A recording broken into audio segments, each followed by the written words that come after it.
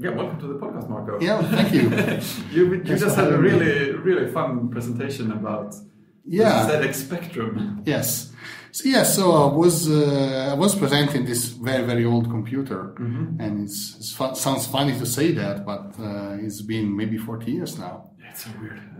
You shouldn't count stuff like that. Yeah, and actually they were quite well built. I bought one just to prepare for this presentation on eBay, and it was perfect, still working perfectly. Wow. I would expect them to sort of like falling apart. Yes, I said no.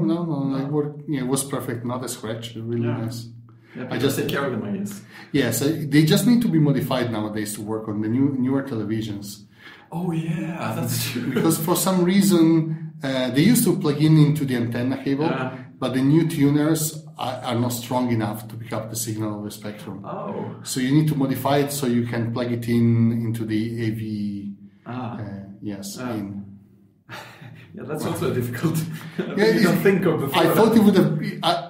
I would have thought it was difficult, but it was actually quite easy. Okay, so you can buy it or you can solder it yourself. Oh, you do it yourself. Basically, you need to detach something and connect two bits. So it's very easy. And I really liked. I liked your whole presentation. It was very packed with information. Yes. Were there lots of stuff you had to skip that you would have wanted in there? Yeah, quite a lot actually. Yeah. I was under the impression that I didn't have enough to say. It happened so easily. Yes. So then I did I was so scared that I actually did a run the hour before the talk, and I figured out that I skipped parts and it was already 50 minutes. So I was a bit quicker in the real one. Yeah. So was there anything in particular you would have added in if you had 5 more minutes? Yeah, sure. There is a whole part of the things I did when I was a Spectrum developer, when I was a kid, because as a kid there were not many ways in which you could buy games. No. If you were in the UK, you could go, I don't know, to Curry's and buy a game. But in Italy, no, I would need to take the train and go to Milan and then go somewhere. But I was a kid of 14, I couldn't do that. Same thing in Sweden. Yeah, so I would need to basically copy it off my friends or copy it off my friends. And it wasn't easy because the games were made not to be very easy to copy.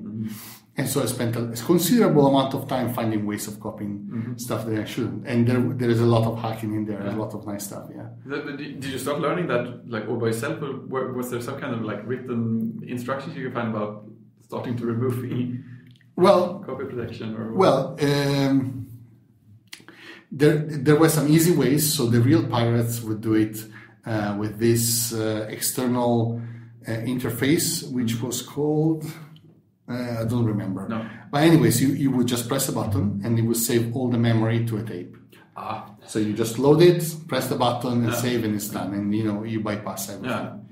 The way we did it was more, we took the actual loading code and modified it. So, But you learned that by yourself? disassembling code by hand.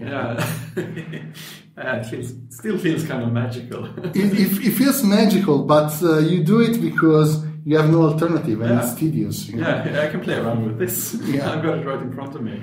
And I have some good manuals to start from. The manuals were very important. They're very, very encouraging and full of information. And the things you couldn't find there, you could find in other books. I love the part that you had colored in the presentation, that anything you do, you can just restart and it's... And actually that is because that's actually your fear. When you open your first computer, what I'm going to do? I'm going to break it. And it's so classic nowadays. Everyone seems to fall into it, maybe if I change this, I'll break something. It's actually possible nowadays to break it. That's the saddest part. It looks much nicer now, but it's perhaps you're not allowed to write programs from it, but you can still break it. Exactly. Really sad. It breaks really easily nowadays. It's that's a strange part as well. But it was a very hand-on period. The computers right before this were sold as kits, so you had to solder them in. And even these ones, you need to open them at some point. For example, the rubbery keyboard would break after a couple of years of use, so they sold a replacement keyboard, which was a bit better, but you literally need to take off the motherboard and put it somewhere else. And in fact, the Spectrum Plus keyboard, so the new one, it also had a reset button on the side, and for that to work, you would need to solder that button on the motherboard directly. And this is official Sinclair thing. So they give you this thing and say, "Oh, solder it on." It's there if you need it. You just bring do up it. the soldering iron. It was an age that passed, but not too quickly, because I realized, I thought maybe it's a Spectrum and then it's just finished computers that you can't open. But I remember my first Amiga actually had at least the printouts of the circuits and stuff in the manual. Yeah. So there was still some of that stuff hanging around, but not much after that. Well, even the PCs had tons of it. It was a little harder to find, but if you had an official original PC, it had it. It had maybe 3 or 4 1,000 pages manuals with it, and it was supremely hackable. Right, the PC was like the most hackable computer ever. It was fantastic. When I graduated from the Spectrum, I graduated directly to PCs, and basically, since I couldn't afford them, I would get the broken ones and I would need to fix them. So that part, So first repair it and then write some software for it. Yeah, and fantastic. PC was another great love of mine. Maybe next year. Yeah.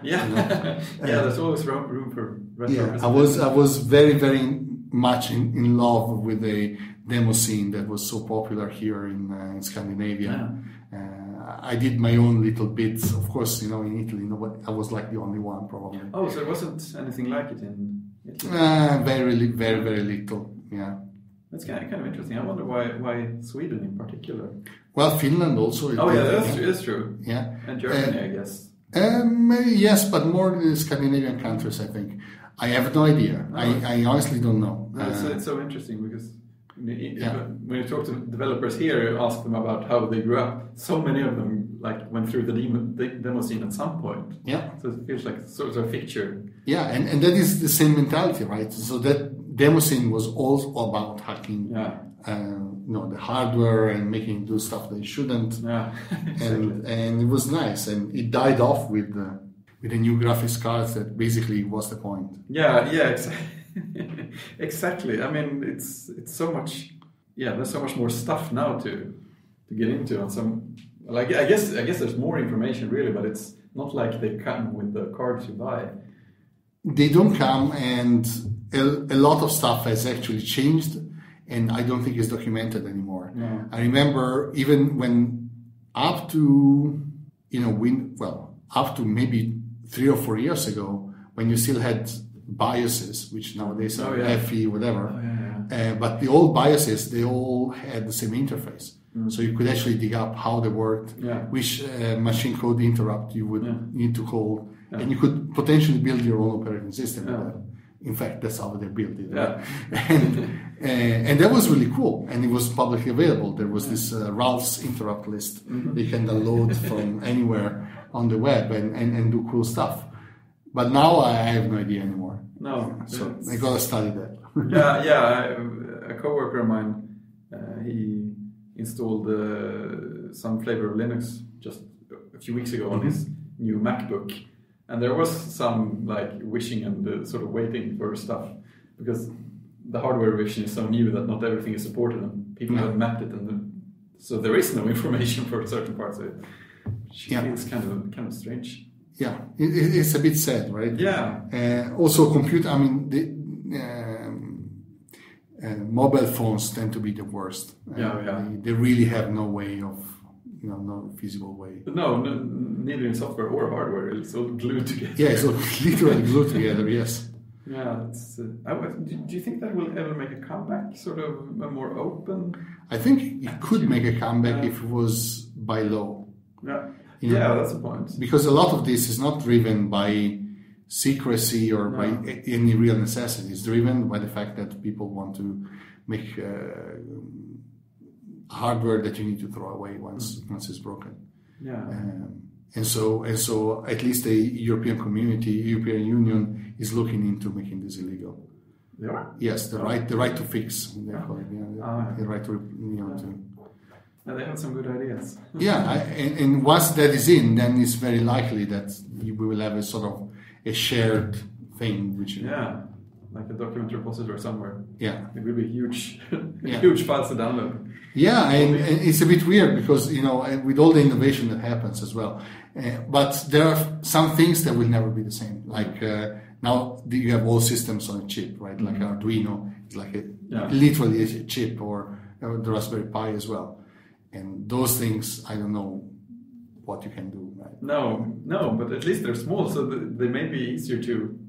It might be possible to grasp more of them than on your desktop PC, perhaps. Probably. But even on the desktop PC, in reality, you can do a lot if you just want. I mean, yes, you can't do it all, but there is so much to learn and so many cool things. So it's still worth it, I guess. Yeah. So have you hacked far into other things apart from the Spectrum? Well, I did a lot with the PC a few years back, and then nowadays I do completely different things. Mm-hmm. I spend time trying to understand a little bit better how computers work, like let's say under the level of languages. Mm. So what happens when you say run something in Ruby? Well, there is a virtual machine that is running under it. So how does that work? Mm-hmm. And does it have an intermediate language? Can we write code in that language? Yeah. And this kind of things. I did it a lot with .NET, mm-hmm. Which is the language that I used until maybe 6 months ago. And then I changed my job. And with that, I was actually, in my spare time, was writing code directly in MSIL, which is interesting because it's a nice machine language. Mm. It's well done, and it's a weird hybrid between a machine language and object oriented. Mm. It's an object oriented assembly. I don't know how to. Yeah, that's an interesting one. So you can do things like create an instance of an object, mm-hmm. and you can do things like make virtual calls, which you cannot. So you don't call. You call the method whatever foo of an object, but going through the double dispatch table. So it's interesting. But then you do pushes and pops and move and whatever and jumps and you don't have anything else. No security. Well, there is you're inside the walled garden, right? Machines, but beyond that, no. Not the same type of security as you have if you. No, you can do really, really bad stuff. But most bad stuff ends up in crashes. So that's pretty good. Yeah. For example, if you exit from a routine but you haven't cleaned up your stack, this is the kind of stuff that gets caught at runtime. But for example, not on the Spectrum. No. I was writing machine language for the presentation, and it was so hideous. Okay, if something works, it works. If it doesn't work, what do you do? Yeah. I mean, there are no debuggers, and the computer just hangs. Yeah, it's nicer to be on the .NET virtual machine. Yeah, so in there you just need to look at the code and reread it and understand why. Yeah. And I lost like half an hour because I didn't remember that if you decrement a large register, so BC register, then the flags are not set. Mm. And if you decrement a smaller register like A, then they are. And so the loop wasn't working. Why? And then I had to look up the documentation of the actual machine language. Yeah. So that was a bit weird. Do you have to put in a lot of work to be able to write and run MSIL, for example? No. You literally write a file, a test file, a source file. I think you have to add in a little header, but really a minor thing, and that's it. And then everything comes with .NET. Yeah. So it's fairly easy. Yeah. It's fairly easy. And I guess stuff like that will remain open as well because the people who develop these things want these features to be there, want to test these things. Well, it's useful, right? Because of course. The virtual machine needs to be tested and needs to be used. So you don't want to depend on another layer if you're working at that lower level. So that's why it's there. I mean, I wouldn't suggest that people actually write code with that. It's just tedious and long. There isn't really a case for. No, there is. Not for doing it like that. Like that is crazy. But I used it in more than one occasion with my colleagues at Stack Overflow when you really need speed and you need to do things to speed up very, very hot paths.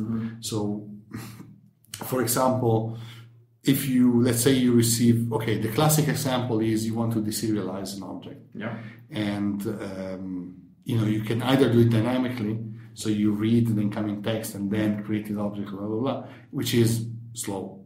Or you can create a function or a lambda that does it for you. Once the structure is known, it just generates the code as you would write it.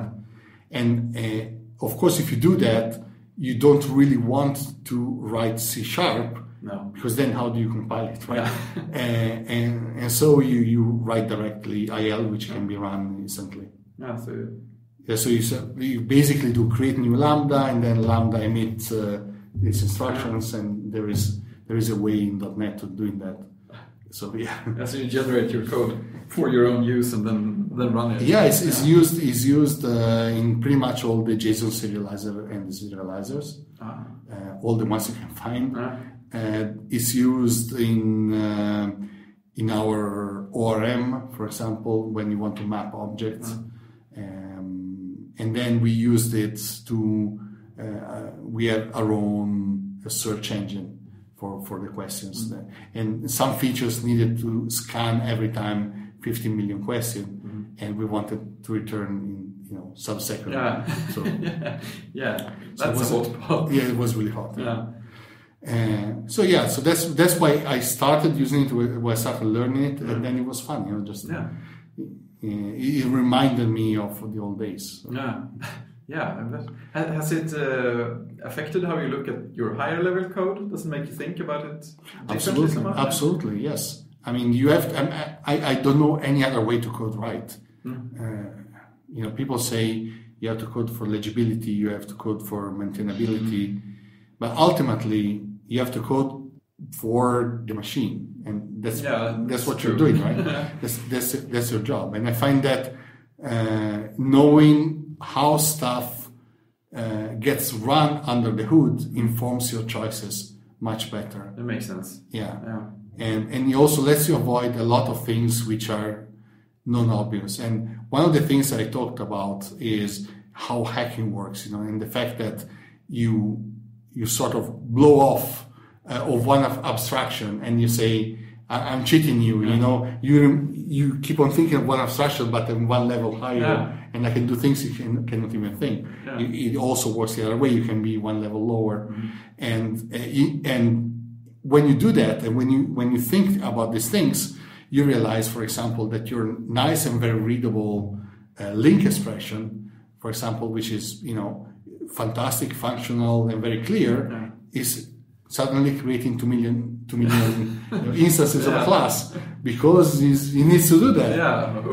And that's not very intuitive. You don't see it. It's implicit. You don't see it in your code. So you may have written some very readable code and maintainable, but it sucks, and you don't know why. It doesn't perform. It doesn't perform, and it's also, it creates a problem for the next guy.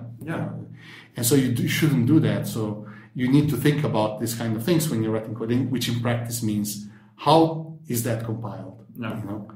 Does that have a closure? Does that have, some nasty in there? And I find that specifically the more functional bits, they become really, really hard to keep in your own head and understand how they're going to perform. So sometimes you just need to try it out. See what happens. And see. But that's one of the things, I look for. Performance. But performance also, for me, it doesn't mean just a number that gets as low as possible, but something which is performed in the right way. So in the way that I expect it to do, not some stupid thing Yeah, it can be fast by being strange. And then you can't reason about it anyway. Yeah, I really liked your expression, like hacking as you say, transcending abstractions. It's a much more like positive and thought-provoking way of thinking about it than. Well, hacking is always positive. Right? I mean, like anything, you can do it for good or for evil. Yeah, sure. I consider it a positive attitude. You know. Yeah. It's just like playing with toys. Yeah. And also, I have a mathematical sort of background, and it reminds me a lot of things like logic. You know, in logic you have Russell's barber. You know, and that's another example of, say, hacking logic, right? So Russell's barber is this hypothetical barber that shaves everyone that does not shave himself. And the question is, does he shave himself? Because, you know, he doesn't have an answer. And, you know, you can solve this by stepping out of the toy system that logic provides and seeing, okay, of course he shaves himself, right? Or of course not, or you don't know, it doesn't matter. But it doesn't sound so paradoxical if you think about it, not as a pet case, but an actual person in an actual place. I don't know. I had shaves itself, so it doesn't. Who cares? You know. But it's those kind of paradoxes that you can only solve by stepping out of the level of abstractions that you're in. Gödel incompleteness theorem is another example. The fact that you say, well, you know, you put together some axioms, and there are going to be some unprovable theorems. And if you actually look at how it makes that demonstration, it's all about that. It makes a meta programming. He says, okay, let me enumerate all the possible theorems, so he can write a formula that refers to itself. And that again, that's a form of hacking. It's hacking logic, right?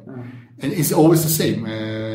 Hacking works like that, you know, by playing around with levels. Thinking outside of the box, the outer box, or and I find that it's nice. Going down deep is much easier. It is where all the fun is. Going outside is like add more abstraction. Where does it but for example, a lot of hackers do, you know, hack people instead of hacking the system using people. So that's probably a way of going upwards. I guess. I don't know, maybe. It doesn't really make any sense. I mean, we're just using here metaphors. That's what happens. They break sometimes. But it's good. It's good. I think it's good practice for every developer to think about these things and, you know, how can I break this? You know. And like I can move to a different level, and what happens then? Because that was also something I started thinking about. Thanks to this, again, I've thought about it from other directions, but this whole thing about how far we are from the hardware and how often we are, and how by not grasping the levels very much, I wonder what we're missing out on, or what we could do if we knew more about the hardware, or could perhaps use it more when we know it's there. It's maybe you can use more the hardware, but even if you look at other things, let's say, let me give you another example, right? So where I work, there is a team that is mostly working on integrating systems, right? So, for example, we may be using Grafana or whatever, and we want to integrate those systems with Slack, which is our main chat and our main nervous system. Toptal is a completely remote company, so it doesn't have offices. Our office is Slack. And so if you want to make something very visible, you integrate it with Slack. But many of these external applications that we use don't even have APIs. So in many cases, they have to basically hack something together, and they use, I don't know, Selenium, and they create their own APIs on top of web applications. And that's a way of, you know, hacking again. And I guess that's hacking up in abstraction. Yeah, perhaps, yes. And it's a bit like social engineering, right? In a way. And you know, you pretend to be a human, right? That's true. But if they didn't do that, we wouldn't have those integrations. No, and then you have an API that's nice and well-formed. You can use that. Of course, they're hacky. Of course, they break all the time. Of course, they do. But we have it. Yeah, right? It's good. So that's why that mentality is good, and. They're maybe because they are most of them are Eastern European. They just don't care. I just want to do this. Okay, let's do it. I can see a way here. Let me push it. Yes, it worked. Yeah, it doesn't work tomorrow, but we can fix it. Yeah, it's fascinating. But I remember, it must have been when I left the Amiga and started playing games on PCs, and this whole performance race was going on, and I actually remember thinking about it even back then that. Wait a minute, a new graphic card comes out every year and the games try to take advantage of that. It means that no one really learns how to get the most out of this year's graphics card because next year's is coming already. Yeah. But back in the more fixed machines and maybe on the consoles, people can actually take the time to really get to know this hardware and get the most out of it. Yeah, I think it's like that nowadays, right? The good games for a console, they don't come in the first year, they come in the second year. Yeah. When people actually start to stretch. Yeah, exactly. And of course, and that's what they do. I mean, but I think they're at least maybe not in the last few years, but I think there is a lot going on in that. There was even at the time of maybe Quake, for example. There's a fantastic series of articles that was appearing on Dr. Dobb's. Written by the guy, by Carmack and the other guy, Michael Labresh, and with the guys who designed the engine, and the kind of hacks they did were fantastic. They coded, so they hand coded the assembly so to interleave floating point operations and fixed point operations, because doing that made all the codes work in parallel.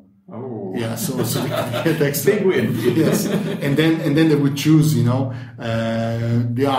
going to move this calculation over to the floating point, which theoretically would be slower, but practically would balance out.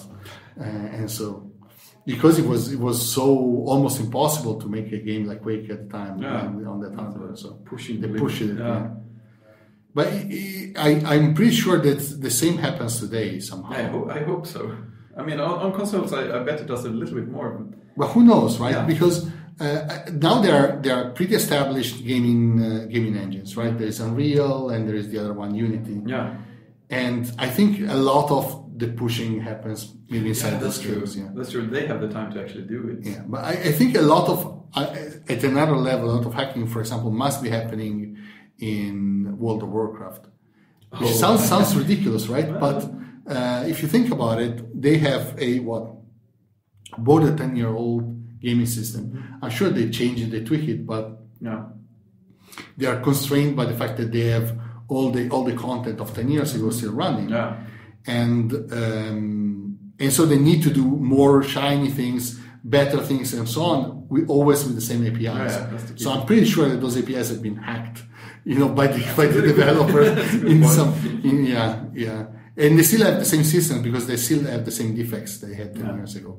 Like every Tuesday, they need to reset all the servers manually, and they literally turn them on and off to upgrade them. So it's easy to get stuck in something.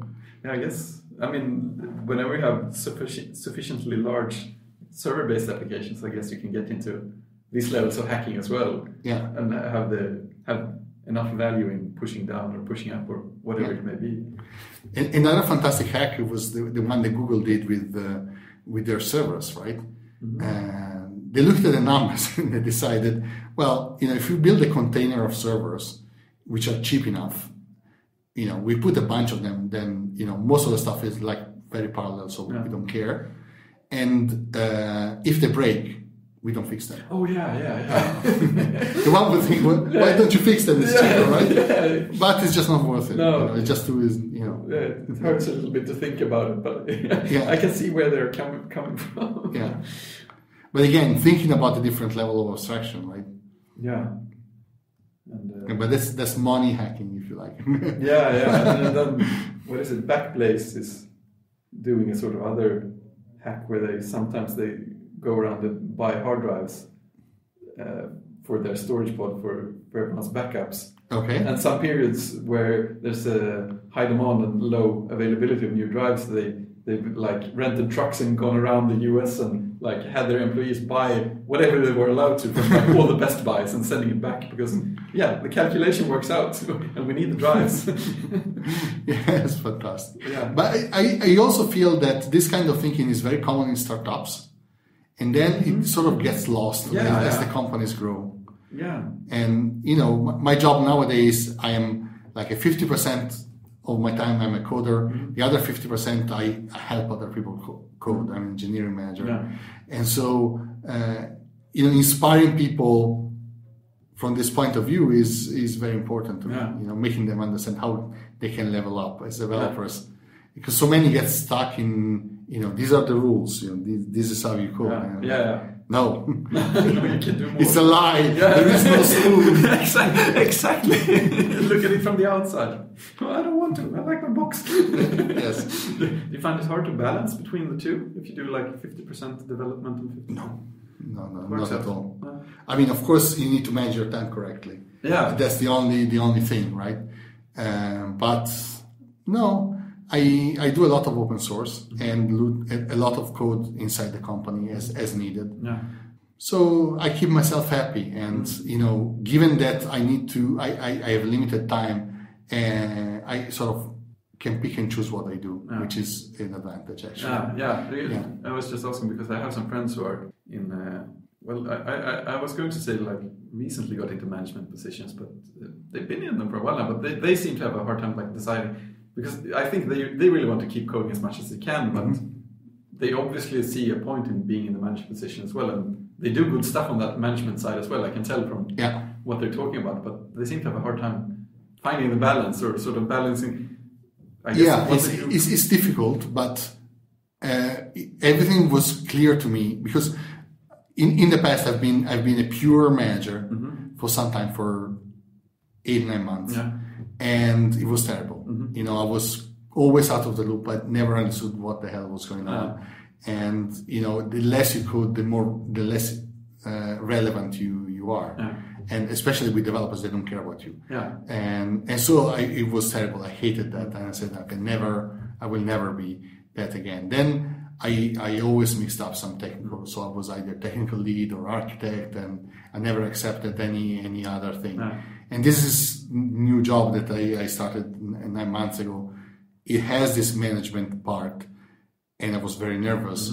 But the company is a great company. They let me do whatever I want from this point of view. So I think I balanced it out now with knowledge that I need to code. Otherwise, I suffer, and the quality of my management suffers.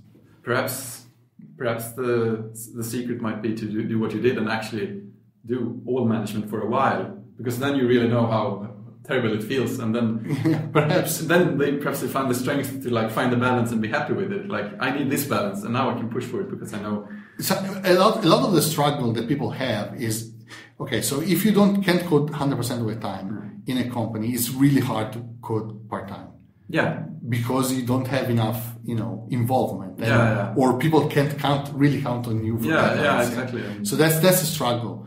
But I sort of go around that by coding other stuff. So if I cannot do this, and I need to remain relevant, so it's part of my job to code anyways, and I do open source, for example, and that allows me to sort of get my fix in a way, or remain relevant, and then be an engineering manager. But then if good stuff comes around where I am, so I can sort of drop in without breaking deadlines and stuff, I always do that. Or in a lot of cases I can help on specifics, like maybe on performance or on some hard problems that maybe my expertise is useful. But not pick up. I'm gonna try the next few months to be more hands-on, even more hands-on. Yeah. So be just a regular developer for most of my time to see how that works. Yeah, interesting. Yeah, this has been super interesting. Okay. Thank you so much, Marco. Yeah, thanks for having me. Let me put it this way, Mr. Raymer. The 9000 series is the most reliable computer ever made. No 9000 computer has ever made a mistake or distorted information. We are all, by any practical definition of the words, foolproof and incapable of error.